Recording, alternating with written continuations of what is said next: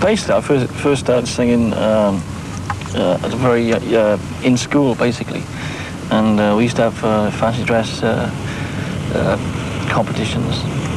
Kids dressed up as policemen, wounded soldiers, and the teacher dressed me up as a rock and roll singer, and kind of worked out a boogie woogie song with the school teacher, and I won first prize. I won a box of chocolates. Why did you stop with the Sunset? Was it because of the musical? The whole band. I mean, it was a job trying to keep the Sunsets together. Well, obviously, the West End musical was the turning point in my career. There were three of us on stage. We used to be called Elvis.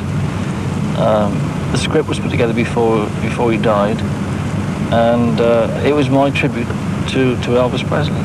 But I must say that there's only one Elvis Presley, and there's only one Shakin' Stevens. For instance, Carl Perkins was at the theatre. Did you learn a lot of Elvis Presley?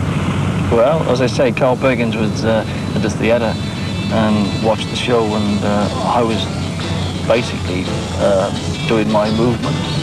And Carl Perkins said, "God, you know, I can't believe it. That's really what Elvis Presley wanted to do."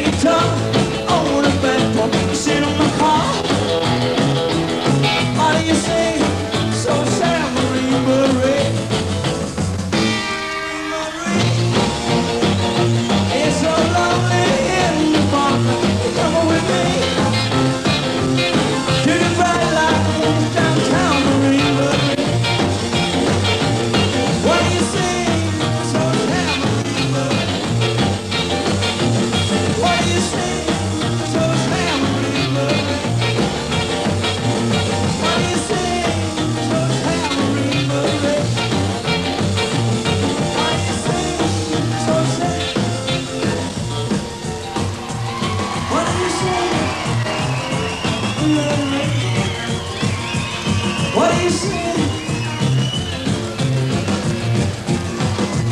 What do you say? What do you say? So sad. What do you say?